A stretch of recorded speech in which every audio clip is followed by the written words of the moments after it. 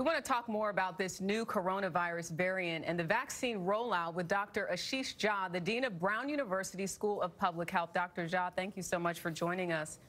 First, we want to get to this new evidence. There is no new evidence, rather, that this new strain is more severe. So what more do we know at this point? Yeah, good morning. Thank you for having me on. You know, what we know right now is that it does look like this strain is more contagious. That means if you're exposed to it, you're more likely to get infected than other strains. And I agree with Dr. Gottlieb from the last report that it probably is already in the U.S.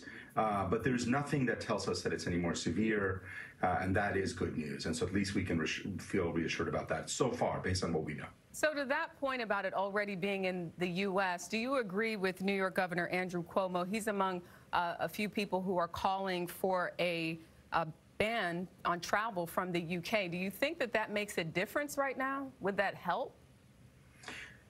Yeah, so what we know about travel bans is it can slow spread by a couple of weeks. So it might give us a little bit more time to prepare. I like what Governor Cuomo is doing on asking airlines to test people before they get on the plane.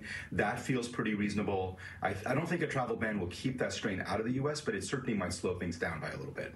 And with us seeing these new changes and these new variants with this, this type of infection, do you think that we're going to have to modify the vaccines as it changes?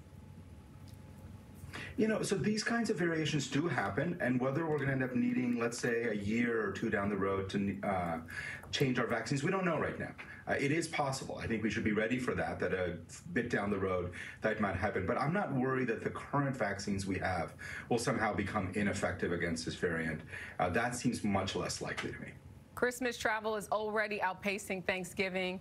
We know that we're telling people try not to travel, but people are getting on planes, trains, driving to see grandma, if you will. What is your concern, and again, best advice if you are going to travel? Yeah, you know, I totally get it, right? We always get together during the holidays with our family. We're not doing it this year. My advice is, if you can avoid it, please do. If you can't, keep it small. Try to wear masks, especially around vulnerable people. Stay safe, because vaccines are so close. We want to make sure everybody's safe through the holidays so they can get vaccinated and get back to normal next year.